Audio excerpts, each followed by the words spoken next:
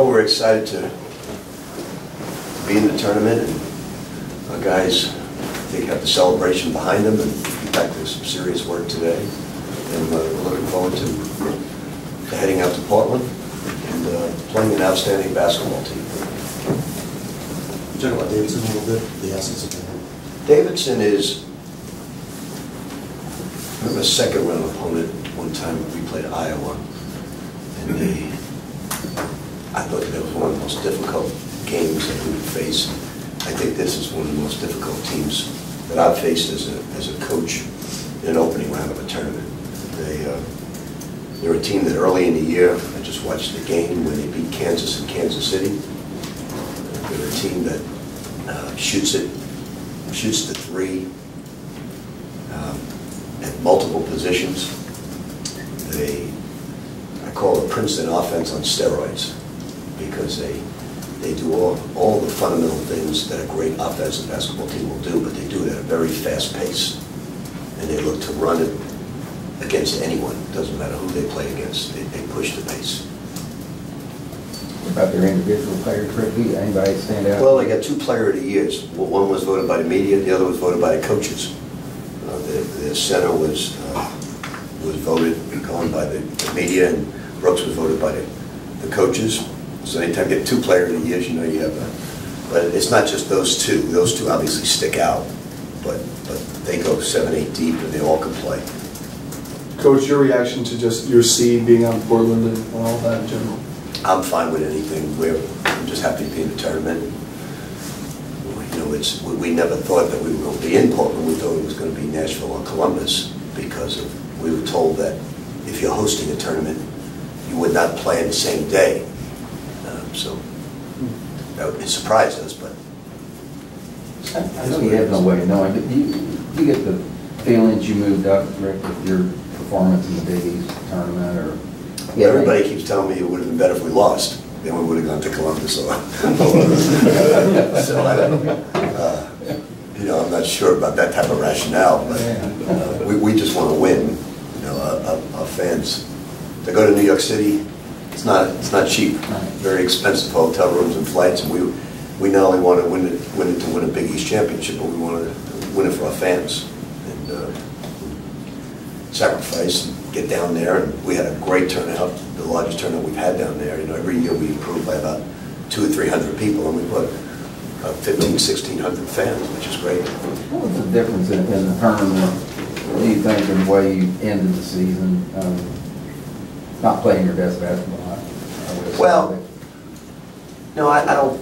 We made up our mind that once the tournament was going to come, we were going to play a style that was more conducive for our players. But we had to get through the season before we could do that. We were not going to be able to do it against South Florida. They wouldn't let you, and we were not going to be able to do it against Syracuse. So we were planning this 3 weeks ago, and we played very well in the tournament. We still played very good defense, but we were able to pick up the pace offensively. Even the Cincinnati game, which was a low-scoring game, the pace was high. Do you like that about the matchup with Davidson? I mean, I know they're good, but they score a lot of points, so. It wouldn't be my first pick to play, but I do like the fact that they run. But I could pick 50 other teams that don't play.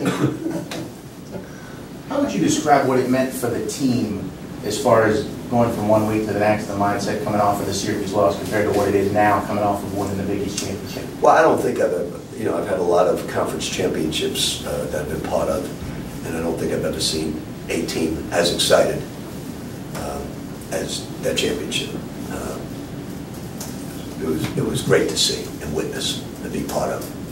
Is Peyton shooting a little floater? A lot of times this year he's overdriven, driven. I mean, I think you agree with that. Shooting that little floater, is that something you've had to get him to add to? I think he learned a lot by watching Theodore. We studied Theodore so much. I think he learned a lot. We kept talking about changing pace all season long. And he had a difficult time picking that up. And when he watched Theodore on tape a little bit, we kept saying, oh, look at the way he changes his pace, Peyton. And I think he picked up a lot watching him. Did you literally break down cuts of Theodore, or was it just no, we watched so much. These guys watch so much tape, especially this time of year, that we kept saying, look at the way he changes his pace all the time. you know, part of Peyton's problem is he goes just too fast. He can't stop. I mean, he's one of the fastest point guards in the nation. When you go that fast, you don't change your pace. You get off balance, you travel, you leave your feet. So he did a good job of changing his pace. When you told him, you know, not to worry about what people are saying, don't pay attention, what was his reaction to you? How did he take it? You know, what I basically told him is that, look, you're not having the best of years. I know you're hearing it from all angles.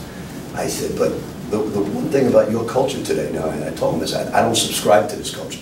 It's not the way I live. I said, but you can't live like me. You can't not listen to what anybody says. You cannot have total blinders on. You know, when people say I don't do it, but anybody who knows me knows I live this life. You can't be that way because you're going to have friends text you, your family's going to text you, what's wrong, and this and that. You know, your girlfriend's going to say what's wrong, and you know, so you have to understand that that's the bad part about that culture. The good part about that culture is you're going down to New York and you have a great tournament.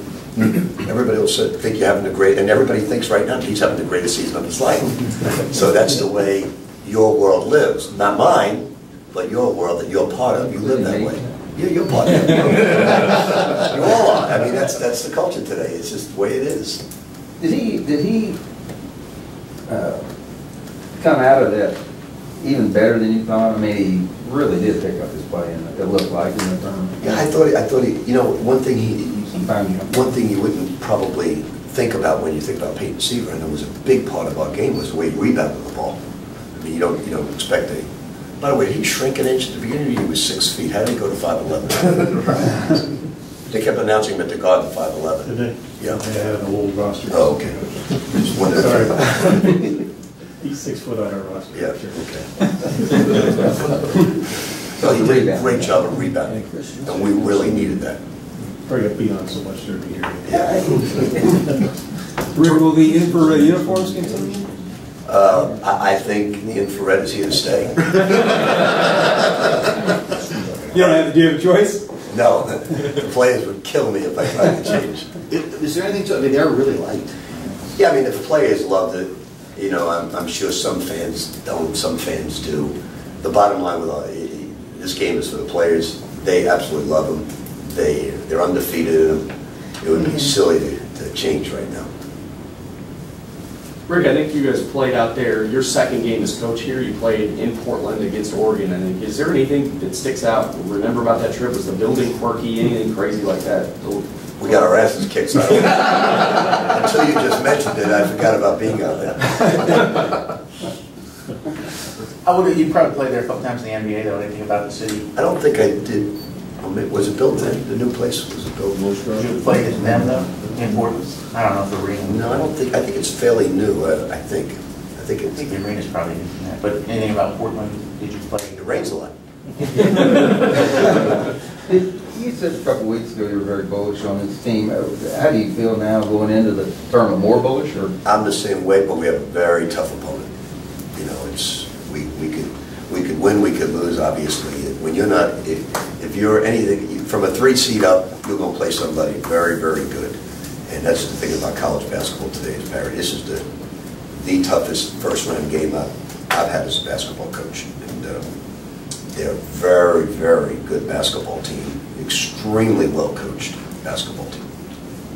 When you're coming off a tournament championship like that, with that kind of confidence, do you boost that up, or you dampen it? How do you handle that? I think you get on with your next opponent. We you know, like I told them, we never got down this year, and we're certainly not going to get high. We did our celebrating that night, and I told them, come back.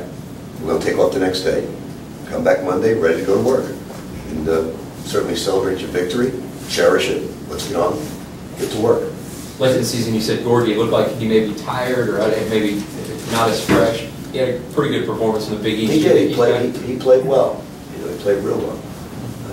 And I thought that Kyle did a lot of good things outside of scoring that he hasn't been doing. So he played well also. Do your seniors kind of have to set the tone here moving to Portland? I think so, but we need to play Shane Bohannon. We need to play Wayne Blackshear, and we need to play Kevin Ware. You know, so we need to get them going as well. Rick, does the early start time concern you at all? I don't, I really pay no attention to any of those things. I don't pay, it's just one of those years where the West Coast doesn't have many teams.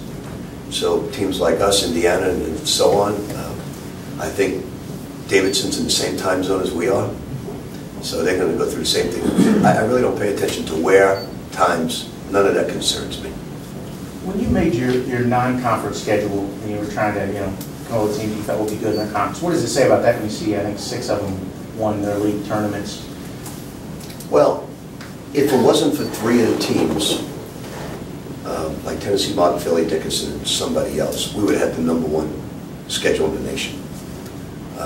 Because as good as we scheduled, we also had these exempt games where they were, I think there was 300. Am I correct on that? I believe so. Yeah, So probably did. that I know. we would have had the #1 schedule in the nation. But as it is, I think we're 8th in the Ninth this morning. Eighth So, yesterday. so we played a very difficult schedule. And you have to research your schedule. You really do. Sometimes the exempt tournaments, you have no choice. It's what they can come up with. But we do research our schedule